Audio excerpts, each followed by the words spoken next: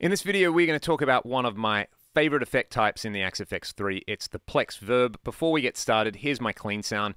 I'm using the USA Clean amp, as you can see with the settings there. I really like this amp because it has a lot of clean headroom. It's great for very pristine clean sounds, and I'm running it into an IR I made. This one is up on Axe Change. This is the neck pickup of my PRS SC245.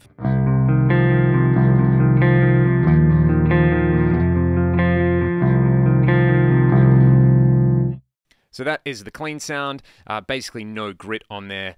When I'm going for these type of ambient sounds, I like a really pristine clean sound. You might like a bit more grit in there, in which case I'd suggest something like the AC20 models because they sound incredible for ambient stuff. Anyway, we've got a Plex delay block dialed up here. What we're going to do is select the Plex Verb type, and essentially you can get a great ambient reverb straight away if you just turn the mix up on this to around 40% and engage it. It sounds like this.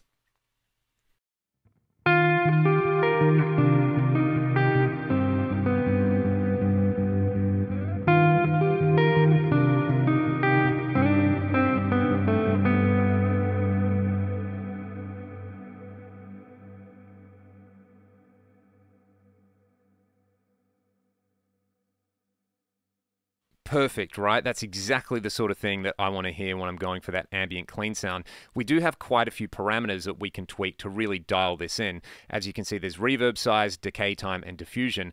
I really like those stock settings, so I'm not going to mess around with them at all. One thing that I will play around with is this input diffusion set of parameters and the low and high cut as well as the pre-delay. The first thing we'll do, let's chuck a bit of pre-delay on there. I really like pre-delay just to basically separate the dry signal out a little bit more. About 60 milliseconds is a good starting point, but anywhere between 60 and 80 I think is cool. Have a listen to the same thing, but with the pre-delay at 60 milliseconds.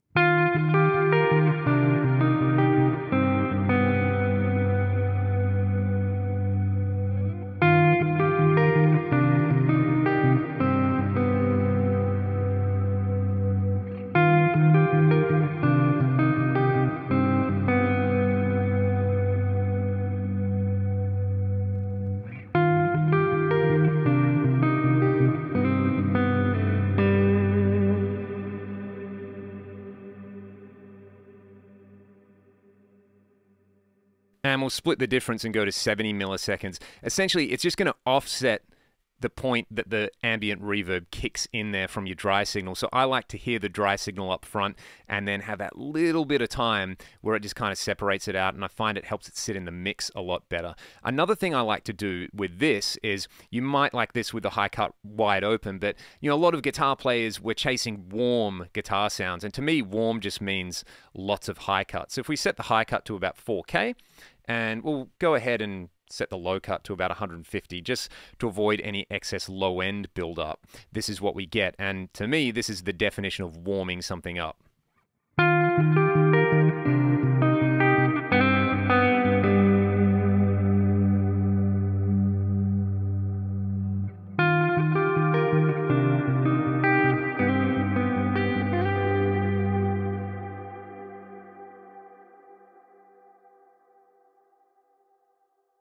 What it also means is you can turn the effect level up, so you can make it wetter without it sort of interfering with your dry guitar signal, which I definitely like. The final parameter I want to tweak out is this input diffusion. We'll have a listen to the difference between 0 and 100%.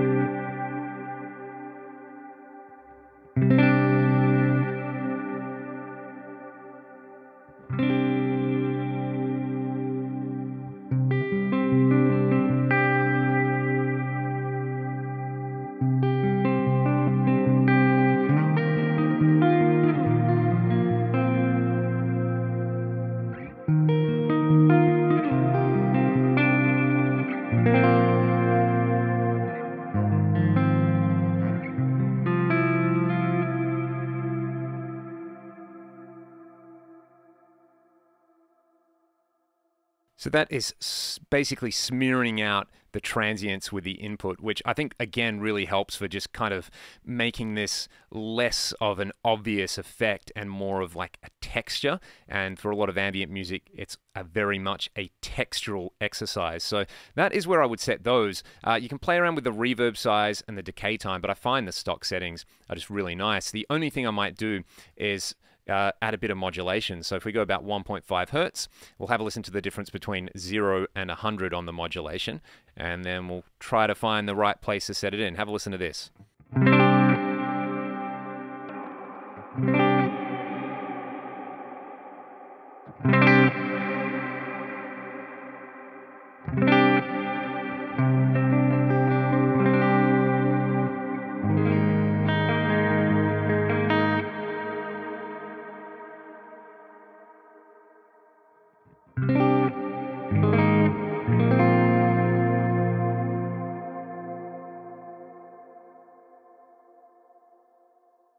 The reason I chose 1.5 hertz as well is that's just like always been my go-to setting with chorus pedals and modulation. So by all means, play around with the rate, but for what I like, I really like that there. We can also do auto swells on the reverb using this input envelope parameter here. So if you turn the threshold up, essentially this will set the point where essentially the effect will activate. And then when it activates, we can set the attack time, so the time it takes for it to swell in. So if I set the threshold really high, basically we'll get nothing.